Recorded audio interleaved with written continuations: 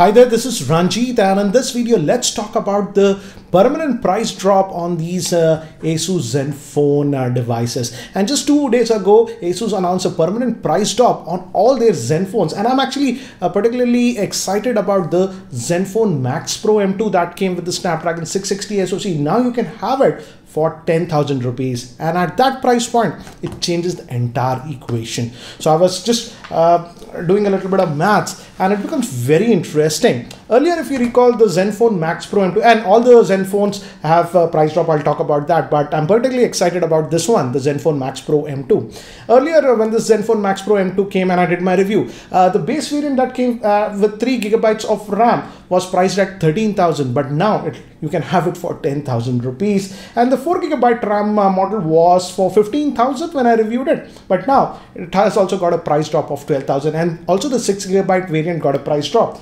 And earlier it was 17,000, now it's at 14,000. And at 10,000, now it changes the entire equation in my frank opinion. Because I feel this Zenfone Max Pro M2 now at 10,000 rupees, it's even better than the Realme 2 Pro. In fact, if you recall, I had done a camera comparison with the Realme 2 Pro about a month ago, and the Zenfone Max Pro overall did better. And I feel it's even better than the new Samsung Galaxy M30. Yes, the M30 has a Super AMOLED screen, but apart from that, overall, if you look at the picture, the Zenfone Max Pro M2 makes a lot more sense at 10,000 rupees. And just yesterday, I had got this Redmi Note 7, I had unboxed it and stuff, and I really like what Xiaomi did with this Redmi Note 7. But if we compare it side by side, I feel this Zenfone Max Pro M2 is slightly more practical. It has slightly bigger battery life, and also in terms of camera, if you recall, just watch the unboxing video of this one, I feel the camera is going to be slightly better on this Zenfone Max Pro M2 compared to the Redmi Note 7. Again, if you guys really want a side-by-side camera comparison, do let me know. I'll try to do that.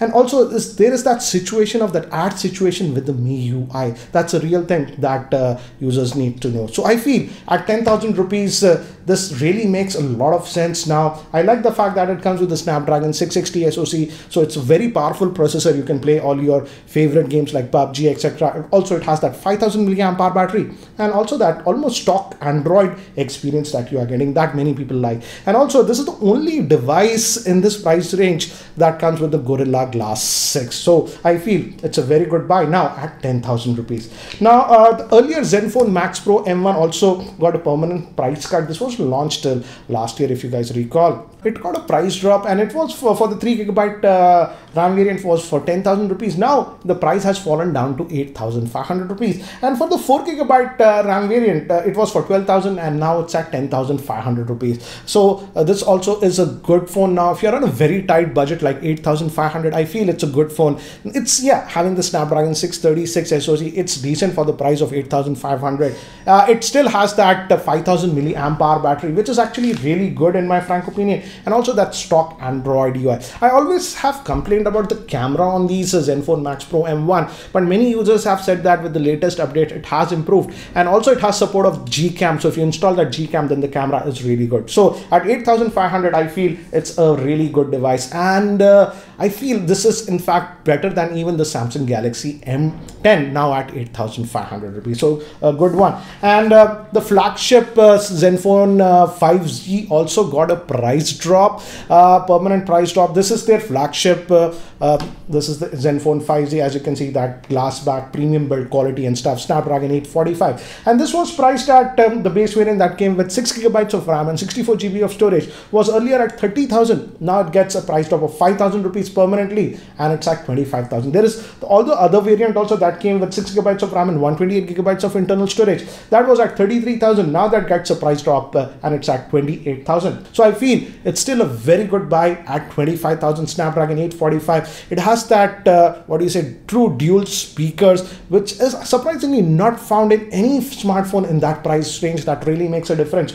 Also, it has great performance. It's already got the Android Pie update on it, and it actually has improved the performance of the device, and also it's a very stylish device. So at 25,000, I feel the Zenfone 5G is a good buy. And also the Zenfone Max M2, which came with the Snapdragon 632 SoC also got a price cut.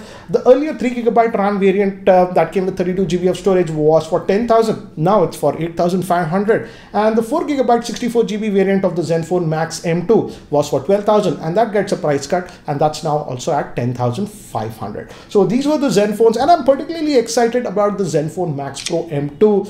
The base variant now you can get at 10,000 rupees, and I feel it's a great value at 10,000 rupees. Guys, regarding the Android Pie update, the Zenfone Max Pro M2 and even the M1 have already got the Android Pie beta. Rollout is actually going on. You can download the beta, but I will definitely mail Asus officials to get info about when will the actual stable Pie update be coming out on these devices. I'll email them, and whenever I get an official response, guys, I will post about that on my Twitter handle at Geekyranjit. Anyways, guys, that's it for now for this video. Thanks for watching. This is Ranjit, and I hope to see you in my next video. Take care, guys.